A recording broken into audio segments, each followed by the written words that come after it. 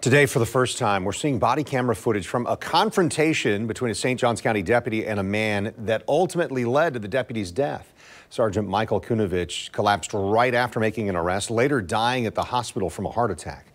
Marilyn Parker is joining us now after going through the body camera video frame by frame. Marilyn? Yes, we want to warn our viewers that this video may be hard for some to watch. It starts with Sergeant Kunovich driving, as you can see here, and then we're going to see him get out of the car about 24 seconds in. From there, he's going to approach Aguilar Mendez. Now, the first thing we're going to hear him say is stop, and Sergeant Kunovich calls in and gives a description of Aguilar Mendez. You can watch the encounter from there. Stop. Yeah. Okay. I'm sorry. Okay, why, when I was driving around, stop. Eating. Okay, but why did you get up and walk away? Huh? When you saw me, you got up and walked away. Why? Yeah. Why? But you meet me, you go for drinking. So the sergeant continues talking to Aguilar Mendez, asking for his ID and where he was staying. Aguilar Mendez tells him he does not speak English. Then the sergeant tells him he has someone coming and continues to ask him questions. Okay, do you have any ID and identification, license? What? ID, identification. Yeah. In the room? Yeah. Okay, what's your first name? Huh? Your first name? I'm sorry, I'm speaking. Okay, do you have any weapons on you? Huh? You have any weapons on you? No.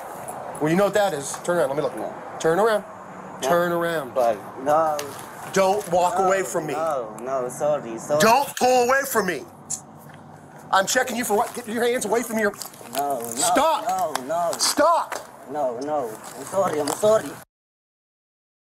And so this is where the scuffle begins. Another deputy arrives about 2 minutes in, and there's at least 3 minutes of a very clear struggle. You see one deputy right on top of him. He's tased several times. More deputies arrive, and it takes until about the 6-minute mark for them to wrestle him into handcuffs. Now, I showed this video to an immigration attorney and asked if he thought there was anything that he knows that could have been done to de-escalate the situation. And that's the difficulty that, I'm not sure there is, because the officer's trying to communicate commands, and then Mr. Aguilar Mendez is not hearing it. He doesn't understand why he's being detained in the first place, or, why they're putting their hands on him. And coming up tonight on News4Jax at 6, you can hear more from the immigration attorney on how this is going to play out in court. And also, I show this video to local Hispanics who say they feel there needs to be a change. Back to you.